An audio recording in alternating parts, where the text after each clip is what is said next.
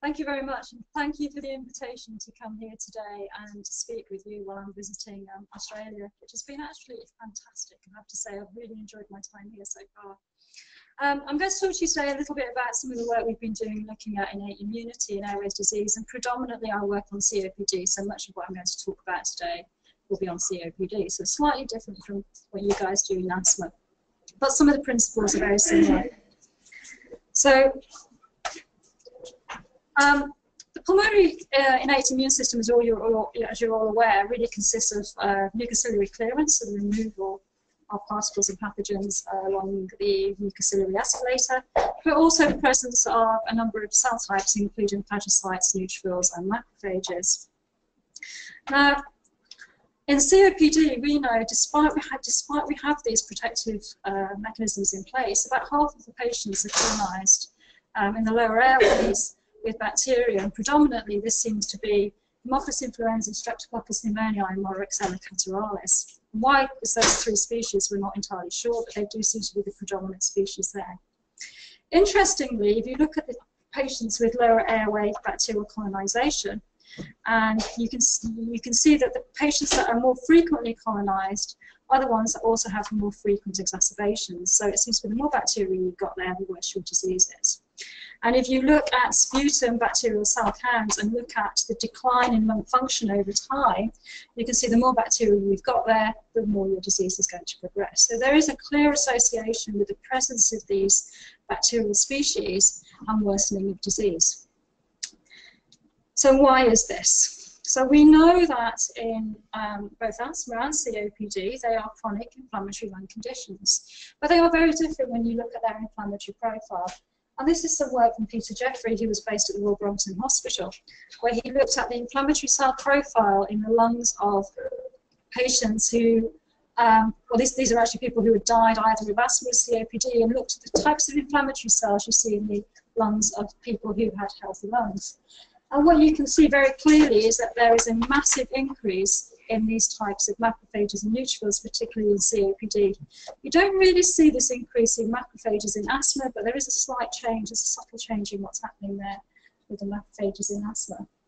But if you remember back to the slide I've just shown you, we've got this predominance of bacterial infection, and yet all these cells that are present in COPD lungs should be clearing the bacteria. So does this mean that we've got a defect in our innate immune response?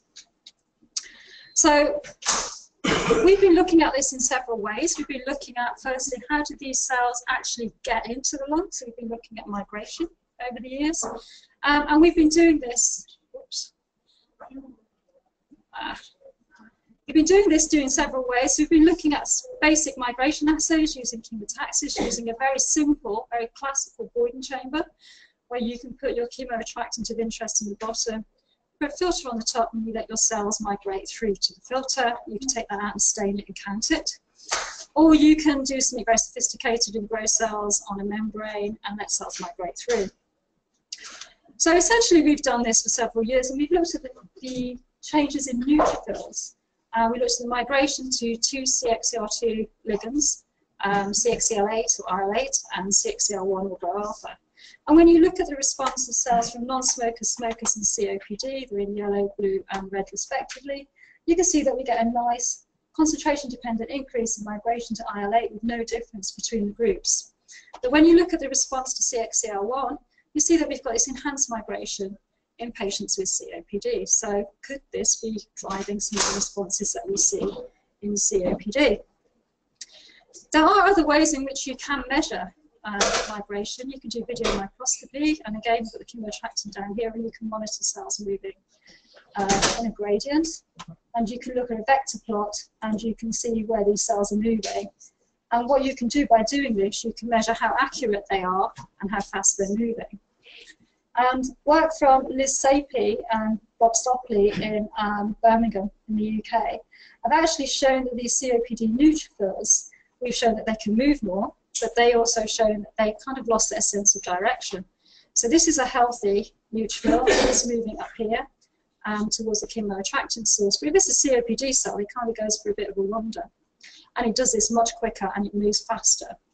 So we think that these these neutrophils are actually causing damage as they're moving through the tissue, and they're just not moving accurately. And what Liz was able to show is that this can be corrected by a PI3 kinase inhibitor. So we've got this defect in migration in the neutrophils that's happening in the other cells that are present in the lung. And many years ago, we were looking at the monocytes.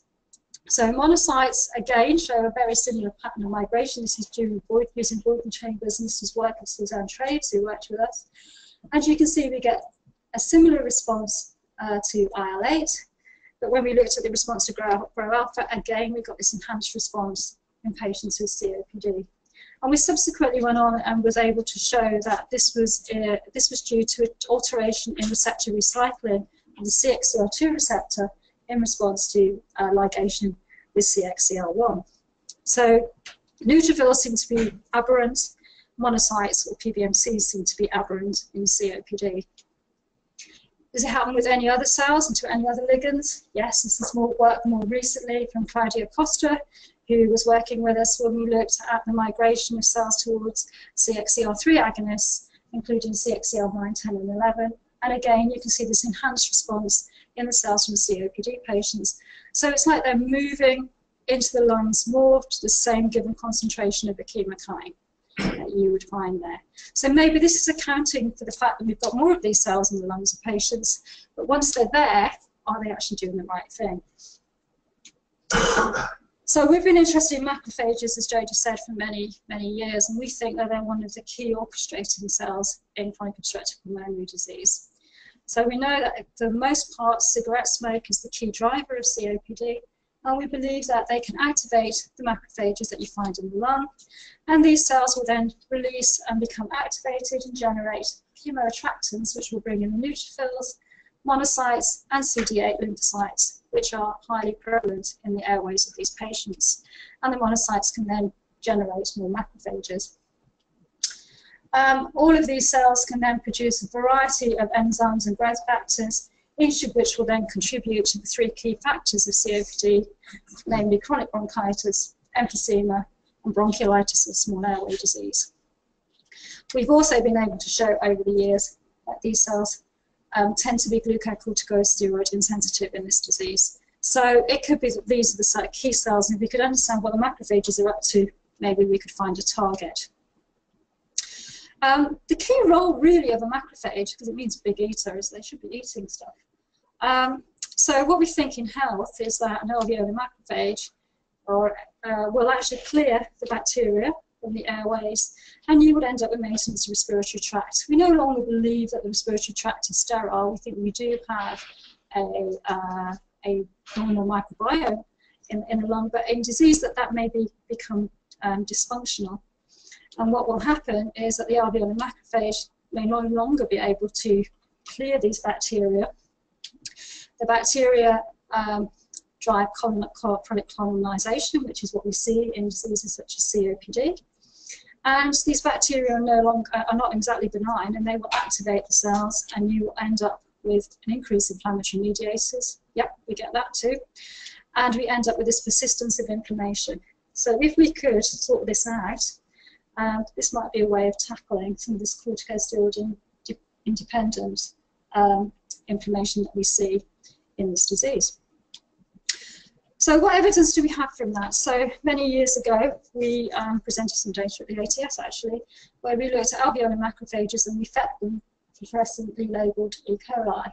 And what you can see here, this is how much the alveolar macrophages from non-smokers and smokers were eating, and we got a significant reduction in the amount of bacteria that could be taken up by the COPD cells. We kind of got scooped by Sanjay Sethi's group, who a year later actually published as a paper this effect of non-typable Haemophilus influenzae. So there is a defect in these alveolar macrophages. Now, many of you who have worked with macrophages know that you actually get an unpredictable yield of the number of macrophages you can get when you do a bronchoscopy. So over the years, we've developed a monocyte-derived macrophage model that we can use. We can predict how many cells we're going to get, and we can use this model to look at mechanism. But what was important, and this is some work from Craig Batista, who's a clinical fellow working with us, he was able to take both blood and alveolar macrophages from the same people and show that actually our MDMs are actually a pretty good model for what we're seeing in our alveolar macrophages. We've got a very nice correlation here. And you can see that over here, this is a bit of confocal microscopy, where we've labelled our cells, cytoplasm, in red, and we've fed them fluorescently labelled green, Haemophilus in this case. And you can see that the cells take this up quite nicely, and we can measure this. Also, just to note is that not all cells will eat it. So even in a nice monocyte-derived macrophage setup, we get a heterogeneity of the responses that we see with macrophages. So we've done a lot of work using this model, and we've taken it forward. And again, I'm just convincing you that we are actually eating these bacteria. We are measuring things properly. So what we have here is the cytoplasm in red, and the bacteria again in green, and you can see that we've actually got internalization of the bacteria. It's gone right inside, and we can quantify this internalization. Just been a couple of slides just on asthma to show that this actually happens in asthma too. So this was some work from a group in the States where they looked at phagocytosis alveolar macrophages from children. So these were children with mild asthma and with severe asthma, and like I've just shown you, they gave fluorescently labelled, in this case it was Staphylococcus aureus. This is the healthy cells who've eaten a lot of bacteria, and the severe cells which haven't. And just in case people were concerned about the presence of inhaled corticosteroids, they used chronic cough as a control. And these children who were chronic coughers were also taking steroids. And what you can see, there's no effect of the steroid, but there was an effect of asthma in these children. We've gone on and looked at adults, and this is the alveolar macrophages taken from asthmatic adults. And we've looked at the response in non-severe asthma and severe asthma, and both Staph aureus and Haemophilus influenzae, we see this reduction in phagocytosis. So this effect seems to be happening in other chronic lung diseases as well as in COPD.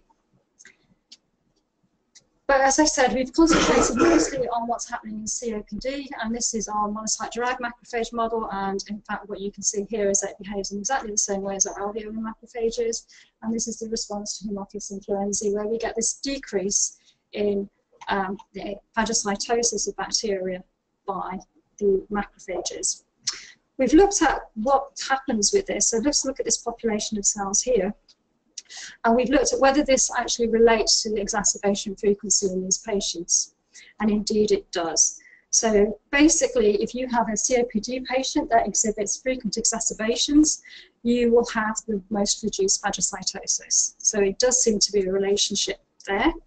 And if you separate these patients into infrequent exacerbators and frequent exacerbators based on 2 or more exacerbations a year, again, you see this significant decrease. And this is the work of Carly Belchamber and Richard Singh, who were working as part of the COPD MAP initiative, along with Peter Barnes and Bhushan Bazicha. So this is for bacteria. What about anything else that these macrophages can eat? So we've had a look at apoptotic neutrophils. And again, we have a similar defect in the response to apoptotic neutrophils. And this really recapitulated the work of Sandra Hodge and her team over in Adelaide, where they first showed that alveolar macrophages from patients with COPD were not very good at taking up apoptotic and epithelial cells. So here we've shown it with neutrophils, and it's actually not a bad correlation between the cells, whether they can eat the bacteria and whether they can eat neutrophils or not. More recently, we've actually looked as whether this could be extended to any other particles that these macrophages could be exposed to. And we've looked at the spores of Aspergillus fumigatus. So working with Darius Armstrong-James at Imperial College, we used GFP-labeled spores of Aspergillus. And again, with these macrophages, the COPD cells are actually very poor at taking them up. So there's a general defect in recognizing any of these pathogens. I have to say what's really interesting is they are very good at taking up plastic beads, and that's absolutely fine, but pathogens, no. We've looked at a whole variety of potential correlations or confounders, And to cut a long story, very long story short, we've never found any correlation with lung function, age, smoking history, whether patients are smoking or not, or whatever drugs they're taking. So that doesn't seem to be impacting on any of these responses. I showed you the data on the with exacerbation frequency on the monocyte-derived macrophages. Is this also true of alveolar macrophages? Well, yes, it is. So this is work from Sheffield with David Dockrell and Laura White when they were based there. They're now in Edinburgh. And again, this was part of the COPD map collaboration. So we were all collaborating together on this project. And in this case, they looked at the phagocytosis of Streptococcus pneumoniae. And this is the response in healthies. And this is in the COPD patients. And they compared non-frequent and frequent exacerbators based on exactly the same criteria as I used previously. And please note that this is a log scale. And again, they showed this decrease. They also showed it if they opsonized the bacteria. So whether the bacteria were opsonized or not, the pattern remained the same. So we still have this decrease in phagocytosis. Does this happen? Is this just to do with tobacco smoking? Is this just to do with COPD? So we've been looking and working with a group in India with Sandeep Salvi at the Chest Research Institute in India. And just to put this into perspective, the exposure to biomass fuels and indoor air pollution is a massive problem. Probably half the world's population are actually exposed to biomass. And this really is compared to about 1 billion smokers in the world. So this is a much bigger issue. As I said, about half the population are exposed to it, and there's probably about 2 billion kilos of biomass burned every day. And we know that in developing countries, non-smoking COPD accounts for probably more than half of the COPD that you see. And we think it's associated with biomass fuels predominantly. And by and large, it's been neglected. So, as I say, we've been looking with Sandeep Salvi over in India. And this is some work from Bashaki Ghosh, who was doing a PhD and was working in our lab, and with Sandeep out in Pune. And again, she looked at the bacterial load. So we looked at Haemophilus influenzae, we also looked at other bacteria. So we looked at non-smokers, in the sputum of non-smokers and healthy smokers, there was an increase. And in people who are healthy but exposed to biomass, so that's about the same. But when you looked at the patients who had biomass-induced COPD or tobacco smoke-induced COPD, they had this increased bacterial load. They also saw it for strep pneumoniae and Varicella as well. So what happened to the phagocytic response of the MDMs in these patients? Well, it would be as you kind of predicted, that we got this decreased phagocytosis of Haemophilus influenzae with these biomass-exposed COPD patients, very similar to the cigarette smoke COPD patients. So this seems to be a defect that is associated with chronic lung disease. So is it because we've got different macrophages? And I'm not going to give a macrophage talk without even touching on the possibility of different macrophage phenotypes. So most of the work I've shown you has been on MDMs, but we've also had a look at lung tissue-derived macrophages. And we take human lung tissue and we separate out macrophages using PERCOL. And we can go, it's quite an old-fashioned method actually, so you can go from high density to low density. And the literature suggests that the high density ones are younger and the older ones are much lighter because they degranulated and released things that they need to do. So we've had a look at this, and what we found is that those top 2 layers are actually mostly apoptotic, and we concentrated on the next 3 layers. And morphologically, they don't look any different on the microscope. So we've had a look at some markers on these. So Dash et al. A couple of years ago tried to identify different macrophage populations that you would find in lung tissue.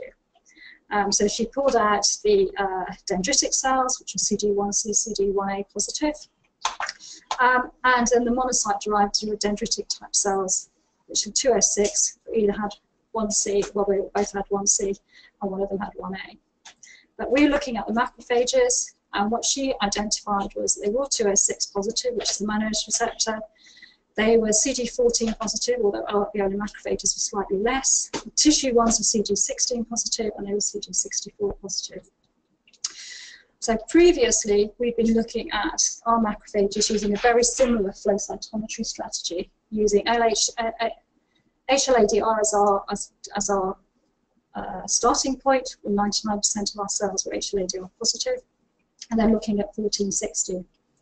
We then went on to look at CD163, which is a scavenger receptor, CD40, which is a T-cell co-receptor, and CD206, which is the Marich receptor. And looking at these, we looked at all those different cell fractions we pulled apart, and in fact, we actually didn't see any difference in any of those cell fractions.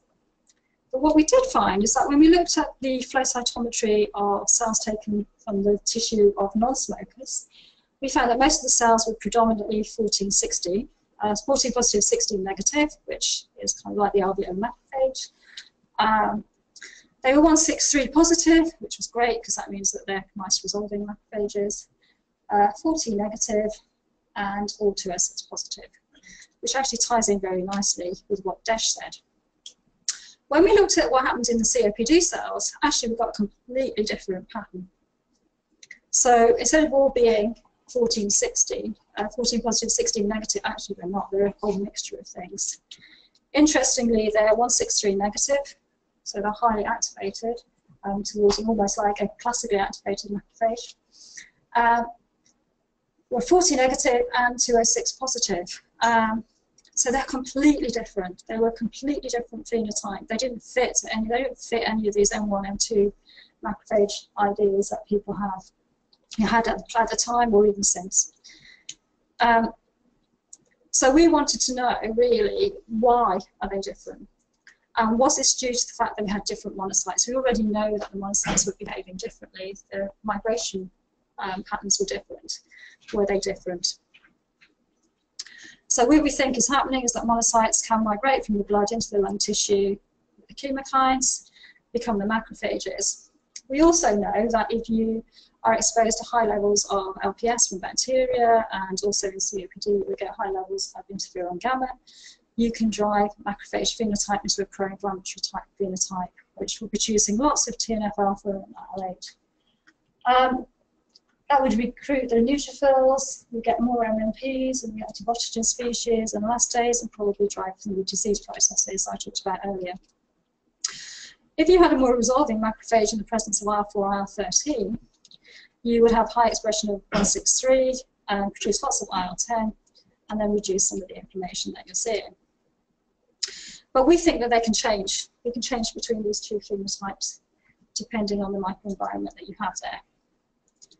So we've had a look at this. So we've been using our monocyte-derived macrophage models to see whether we can look at differences, and you can drive differentiation using either GM-CSF or M-CSF down to these two extremes, and then you can stimulate either with LPS or IL-4. And we can see if we can identify any differences in whether we get any differences in plasticity or phenotype in the COPD cells. And to do this, we've been looking at cytokine outputs from phagocytosis.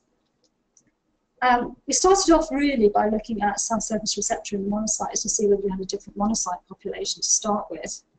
And I'm sure all of you are aware that in humans we have 3 monocyte populations based on CD14-16 expression. So you have the classical ones, which are highly expressing 14 and 16, intermediate, highly 14 expressing, 16 expressing, and the non-classical, which have a lot of CD16. And really, there was a poster at the ATS in 2013 suggesting that there wasn't a switch in these populations in COPD. However, when we had a look at it, in fact, we couldn't see a difference. Now, it might be that we've got low numbers, but we certainly couldn't see any pattern coming up saying our monocytes were different in as much as the expression of any of these populations were concerned. As I said, we were using our monocyte-derived macrophage model, so we could push our macrophages down one way or another, whether they're pro or anti-inflammatory. And just to show you as some evidence of this, if we did phagocytosis, the GM-CSF macrophages, we did Haemophilus influenzae, but the MCF even more, and this is what alveolar macrophages do, so the Gs are more like Ms. So the Gs are more like alveolar macrophages, both for Haemophilus and for Strep pneumoniae.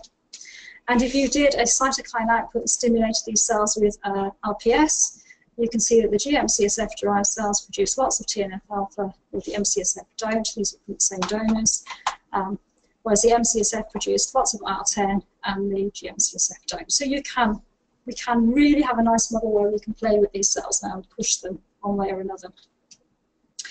So this is work of Amy Day, who was doing a PhD with us. And what she did was she grew her cells up either in GM-CSF or MCSF and then looked at plasticity by just swapping them over and then seeing what happens at the end point. So what she found, and this is looking at phagocytosis, is that this is the non-smokers in yellow, and as you took the cells from being in GM-CSF into MCSF, we got an increase in phagocytosis. We did not see this happening with the COPD cells. We got a little bit with the smokers, but not with the COPD cells. If you took the healthies and you put them from MCSF into GM-CSF, you could switch the phagocytic response off. But again, not a lot happened with the COPD patients. So you could push it one way in the healthies, and you could switch them off. COPD ones didn't really want to change at all. What about cytokine output? So at the GM-CSF, they're producing lots of TNF-alpha. But if you take the healthies and the smokers and you put them into an MCSF environment, they start becoming anti-inflammatory and producing less TNF-alpha. You don't see that with the COPD cells. In fact, they stay highly inflammatory. And if you go the other way, again, the COPD cells stay highly inflammatory. So we get this highly inflammatory macrophage in COPD that doesn't seem to be wanting to change. And what's even clearer is when you look at the effect of IL-10, if we go from the GM-CSF into the MCSF, healthy cells produce loads of IL-10, whereas the COPD cells really don't. And again, you can switch off the healthy cells if we go from MCSF to G. So they have a plasticity that is not seen in COPD-derived cells. So we've lost this plasticity that we see in disease. We can push them into a pro-inflammatory state, but we can't make them anti-inflammatory. We've had a quick look at some of the transcriptional regulation of some of these pathways. So looking at LPS, interferon gamma, and IL-4. And we know that a whole variety of transcription factors are required.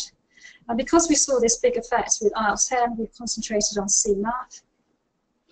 And we looked at the expression of CMAF in our cells using RT-PCR as we swapped from one phenotype to the other. And as you may expect in the cells from non-smokers, as you go from the high IL-10 expressing cells into the low IL-10 expressing cells, we can see that we can switch off CMAF expression. And if you go from the ones that don't really express IL-10 and making them express IL-10, we increase CMAF. We don't really see that to that extent in what goes on in the smokers or COPD patients. So we've got a skew in this effect. And not only are we not seeing expression of CMAF particularly well, what we've done here is we've done some immunocytochemistry. We've got the nucleus in blue and CMAFs in the cytoplasm. Actually, it's coming up quite nicely with COPDs. When you stimulate these cells with IL-4, we get co-localization in the nucleus of the healthy cells, but they do not co-localize or move in the COPD cells. So we're not really getting switching, and they're not actually, if you've got it there, it's not actually going into the nucleus. So we're not getting any IL-10 being produced, or very little IL-10 being produced in COPD cells. Okay, so that was nice, wasn't it? Because that was all in, we can manipulate our MDMs. Can we do this in real macrophages that you take from the lung?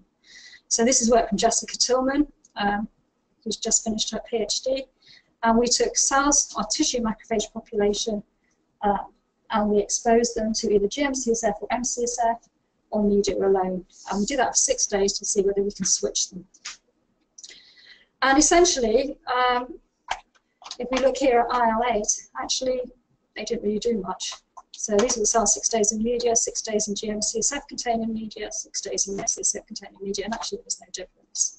Where we did see a difference was when we looked at TNF-alpha. So if we looked at the TNF-alpha output, we saw a massive increase in the amount of TNF-alpha that could be released from the cells that have been cultured in GM-CSF. So again, we're switching to this pro-inflammatory phenotype, but we couldn't, but then nothing happened to them when they were in the MCSF media. In fact, it stayed about the same as the control. So we can switch them on, we can go one way, but we can't switch them off again.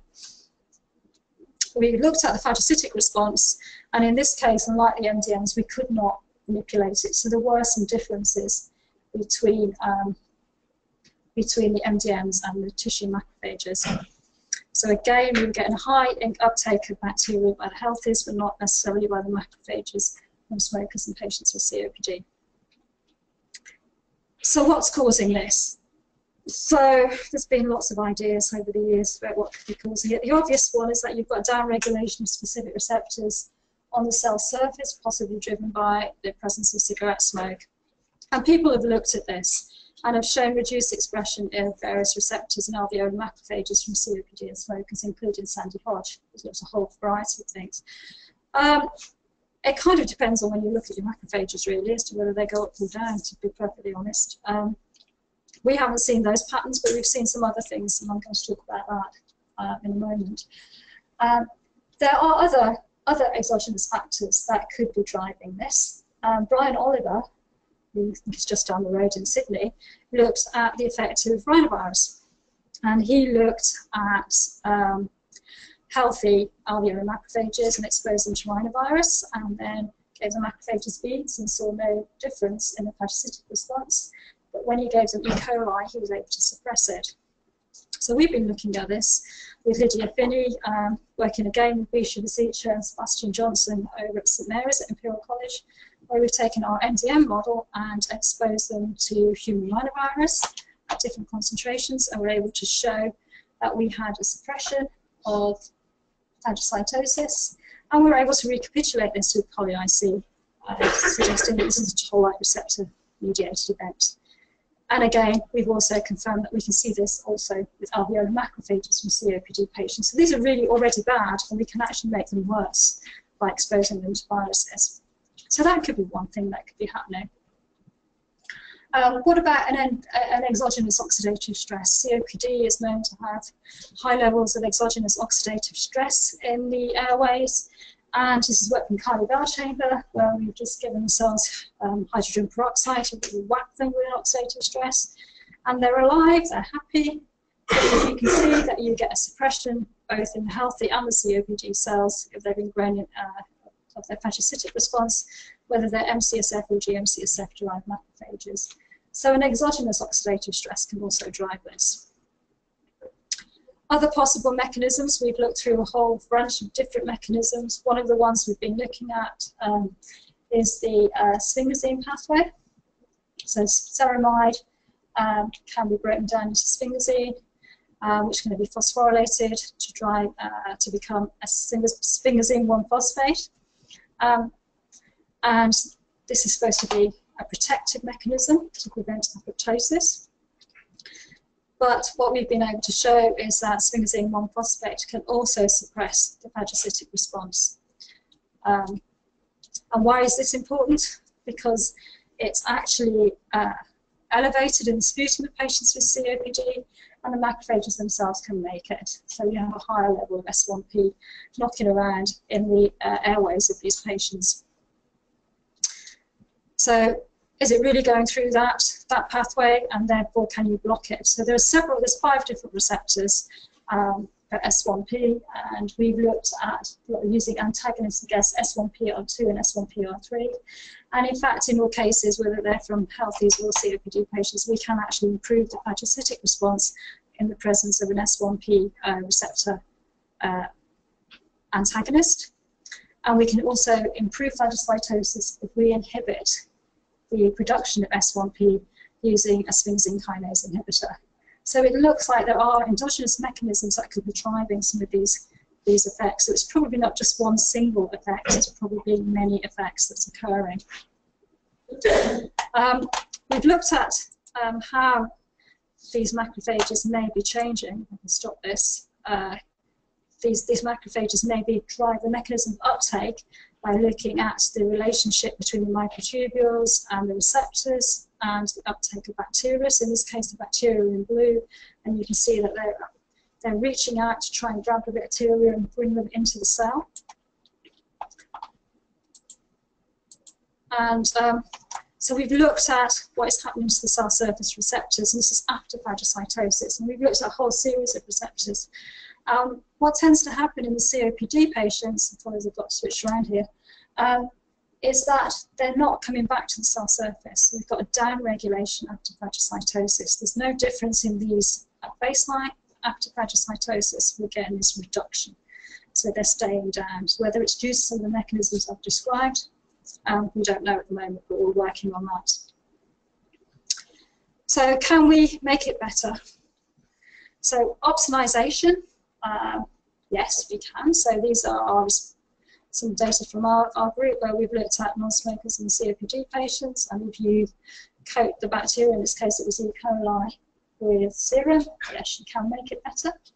But it never gets as good as it is in a healthy, so there's always something that's not quite right. Other people have looked at adding exogenous drugs, and one of those proposed has been sulforaphane, which is a compound that's found in broccoli and wasabi, so eat your broccoli. And what Harvey et al. Showed is that if you looked at the uptake of non-typable Haemophilus influenzae in COPD cells, you got a response here, but you gave them sulforaphane, you could increase that response. So there are ways in which you can improve it. So to summarize this little bit, COPD neutrophils were abnormal, as are the macrophages. The monocytes don't seem to be when we look at as markers. They are very, COPD macrophages seem to lack plasticity. So once they're pro-inflammatory, they seem to be stuck. And it could be down to a change in transcriptional regulation, which is something that we're looking at. They're a distinct phenotype, they're not M1 or M2, and they do have suppressed innate and reduced responses.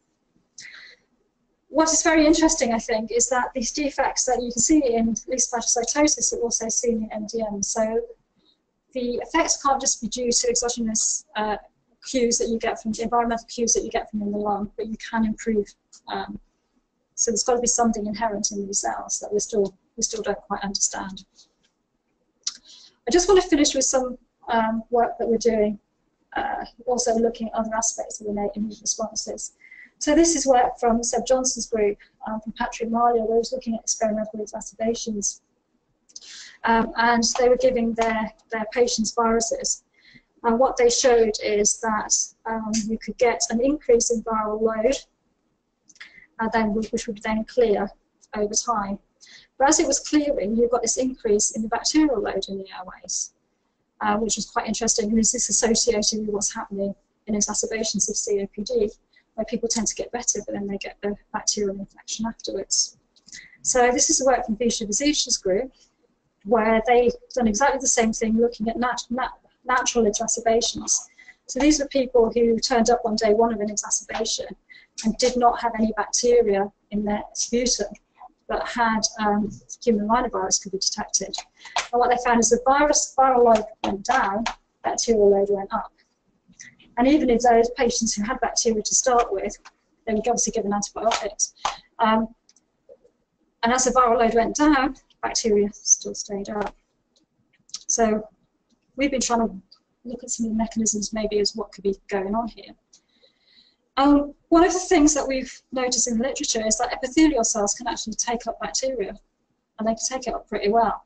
So these were airway epithelial cells grown from non-smokers and COPD patients, and again, we fed them our Haemophilus influenzae.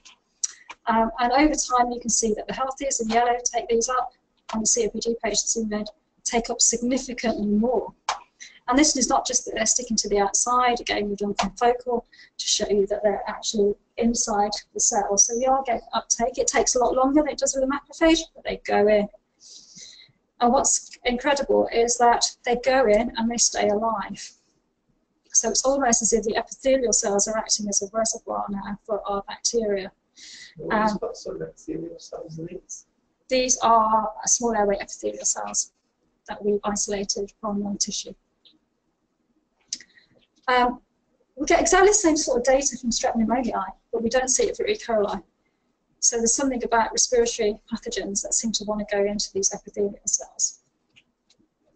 We've had a look at some of the pathways that may be involved in this. So we've looked at PI3 kinase activity, so you can see that we can activate PI3 kinase over time with 2 different isoforms of phosphorylated, and this is the total. But we can block this effect with a PI3 kinase inhibitor, which we've done here. And if we add a PI3 kinase inhibitor into that system, into their COPD cells, we can block uptake of these bacteria. So this is our current final sort of idea of what could be going on in the COPD airway. We know that we've got impaired mucociliary clearance and lots of mucus knocking around, and we have lots of macrophages. So our bacteria come along and our macrophages try and eat them and don't really. So we have lots and lots of bacteria present, and they multiply and you get colonization. Okay, it brings your neutrophils in, and the neutrophils are like, yeah, okay, we're there. And people get an exacerbation, and yeah, we've got lots and lots of these bacteria. And these bacteria then decide they're going to go and hide, because they're not being eaten, they're going to go and hide in the epithelial cells. You can give your patient your antibiotics, and you can get rid of your, well, a lot of the bacteria there. They're still hiding.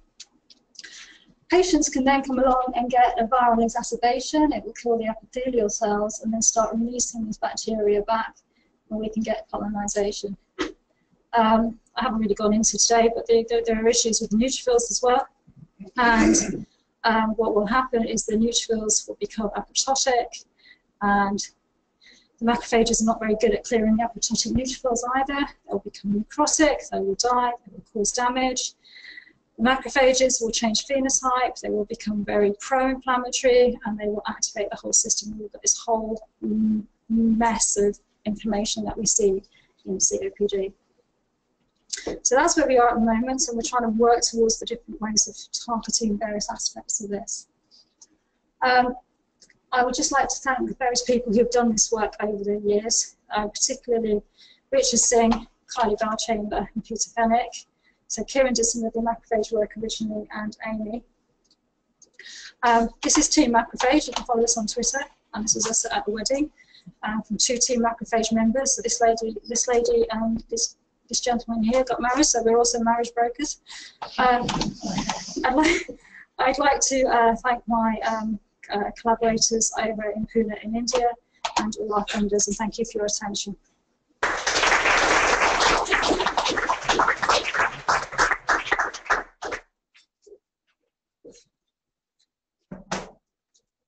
Thanks very much for a fantastic talk, Louise. Well, now I have time for some questions, and because we've got a webinar, if there's anyone who wants to ask questions, will you let us know, Steve? Yeah. Okay, so Andrew? Thanks, Louise. The epithelial cells that you showed, are they differentiated, or are they? No, so they're just, the ones we've shown are actually, because we just took pictures of, were actually just submerged culture. We have actually done that. We've done the same thing with differentiated cells. Yeah. That's what I want to know. Yeah. I do have a second question, so I'll make it quick. Do you feel that the decreased ability for chemotaxis, as well as the decreased ability to phagocytose bacteria, are linked? Do you feel that there's a receptor? So I don't think it's receptor. I think it's the way in which the cells move and change shape and grab things is probably. It's interesting. It's probably more to do with that. Yeah. Like it's well known chemotaxis. Yeah. Also, so. Peter. Thanks, Louise. Have you had a look at macrolides in your systems? Yeah, gosh, we've looked at loads of macrolides in this system, including really a whole bunch of novel macrolides that, and we don't see any effect in macrolides. Believe me, we have tried macrolides. We have tried new macrolides. We've tried old macrolides. We have tried every macrolide for every different time point you can imagine, and they have no effect. We can't see any effect on phagocytosis at all, or any of the other, even as a well, that's not entirely true. Some of them, if you leave them long enough, you can get, so clitoromycin, you can get a bit of an anti-inflammatory effect on macrophages, but actually, yeah, no, we don't see much. Yeah, so I'm just wondering about the relationship between the viral infection and the mechanisms you were showing. Certainly for rhinovirus, you're not really going to have a lot of infection in the small airways, if anything, and it doesn't cause a lot of epithelial apoptosis. In fact, it probably suppresses epithelial apoptosis. Maybe influenza would be more akin to what. Well, that's what. So I have got some. That's exactly what we're going to be doing next. So we've got some working with Carl Staples in Southampton. We've got some influenza virus to see whether we get exactly the same effect, because that's key, I think. Yeah, and you've got finding that out. Yes, absolutely. Yeah. You've got two different pathological outcomes. You've got emphysema, which is disruption of small airways, and alveolar. Yeah. And you've got bronchitis, which is a very different thing. It wasn't so clear to me from your final model which aspects of that pathology honestly, we don't. Processes are playing into. They probably play into a bit of both, because patients will not have one or the other. Patients will have a mixture. But we think COPD actually starts in the small airways. So the idea would be that that would be the initial insult. But because it takes so long, the effects will then sort of go both up and down the airway. But we think the small airway is probably the initial insult. Yeah, it's a nice model. I don't quite know, but yeah, you're right with the influenza virus. That's exactly what we're doing. Just got the MTA side. Good. I'm going to ask a quick question, and then Mike could be next.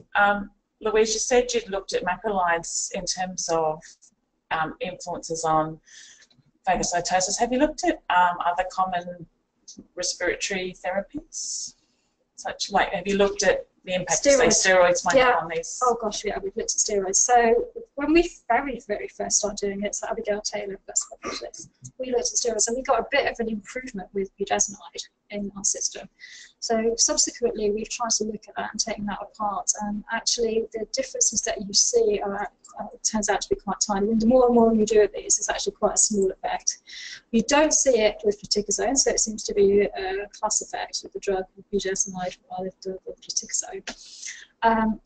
But mostly you don't see anything. So nothing. Beta agonists, we thought we would get an inhibition of phagocytosis, because anything that elevates cyclic AMP you would expect should inhibit phagocytosis.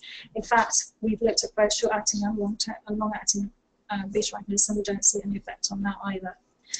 So we've also looked at teiotropia. We've looked at, what's the other one that Peter goes on about all the time? Theobromine, yeah, nothing. So we've looked at a whole. We basically just put a lot of drugs through these assays and just see what they do. Mostly they don't do a lot.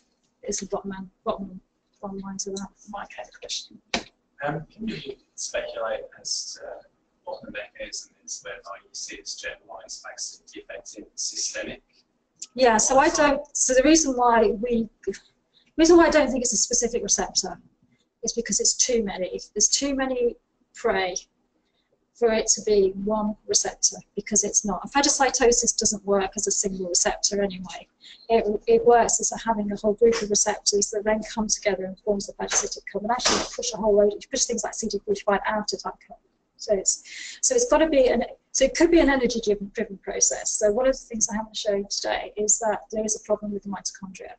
So the mitochondria are not as they don't seem to be working properly, basically. So there is a mitochondrial defect. So it could just be that they haven't got the energy to do anything.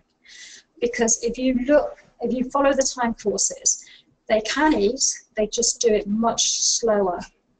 So it's almost as if they become full up quicker. So it's not the processes that aren't there, or they haven't got the receptors, because they do, they just don't want to do it. So we've either got a exaggerated stop signal, and no one actually knows what the stop signal is for bacterial uptake, or they're basically running out of energy and they can't actually do the grabbing, which is probably the way we're going at the minute. Celeste? From a clinical point of view, there are some patients that are a bit similar to COPD, but they never smoked.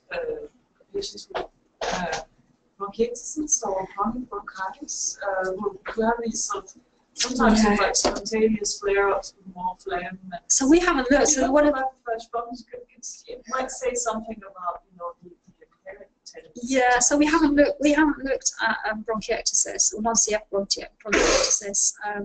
So that's something that we're interested in. Certainly in cystic fibrosis, we know that the macrophages are also really bad at taking up pathogens, possibly down to the amount of proteases around taking off receptors off the cell surface. We don't think it's that because we can still detect the receptors on the cell surface in COPD and in other diseases. So we don't just think it's that.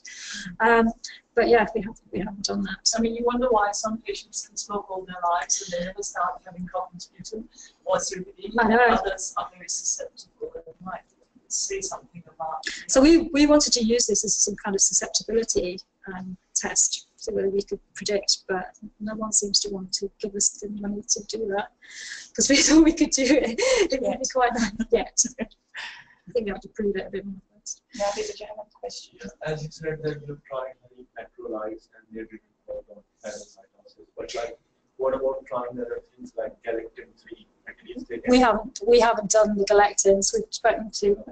We're working together. Yeah, So yeah. one of my colleagues tried galectin-3 and it improves enterocytosis. So at Yeah. least if it improves enterocytosis, you will get some relief by clearing at least neutrophils. Yeah, so we've been talking. So when Jodie came over to the UK, so she came and gave a talk to us. So we've been talking about that, about whether there are other ways of doing it. So the opsonin, it's working like an opsonin, maybe working a bit more like an opsonin. But whether it's good enough, it's still, we don't know how high and how much. We don't know how much you need to improve it to actually make a clinical difference. So that's the issue. So you can improve even healthy cells with an opsonin, but how much do we need to get a COPD cell better?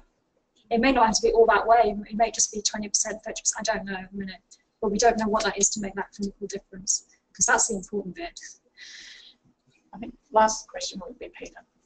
How is the airway microbiome changed this process? So, as part of the COPD map thing there, we did a whole load of microbiome analysis on the sputum samples that came out.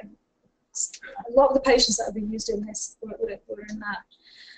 Basically, yeah, the microbiome is a bit weird. I mean, because we were doing it in different places across the UK, essentially every different place had its own microbiome within the COPD patients. And what was really weird is that you didn't change that exacerbation.